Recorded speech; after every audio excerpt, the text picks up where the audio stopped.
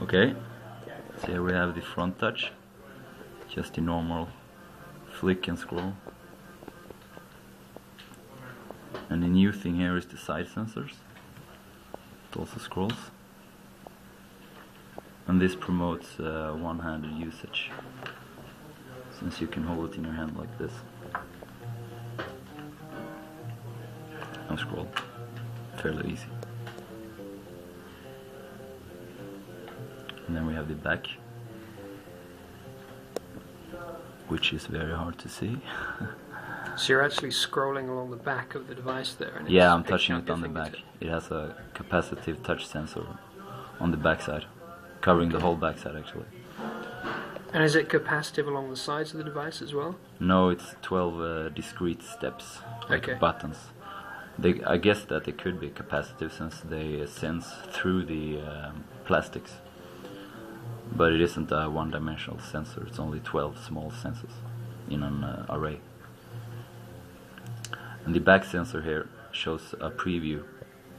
So if you touch the email application, then you can see a preview down here of the last mail that you received. Okay.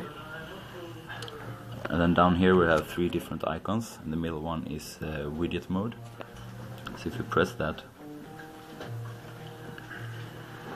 we come into widget mode. And back. Oh, no! Sorry.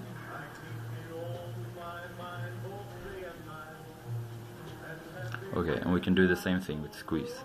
So if you just hold it like this and squeeze. So you're squeezing the sensors on the side of the device and flicking between and modes it actually has four sensors. Here, here, here and here. And that responds to the pressure of the so you can hold it in whatever way you want. So potentially you could do that between a number of modes. At the moment you're just flicking between so right now we're widgets. thinking that if you squeeze it, you can see that, or almost see, that the widget icon highlights.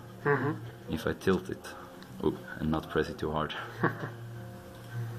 hey, you see, I entered the dialer, since we have the dialer down here. And this is very much work in progress. If I squeeze and tilt, you can see that the highlight moves. And then if I squeeze a little bit further, then I enter this mode. So if we go the other way.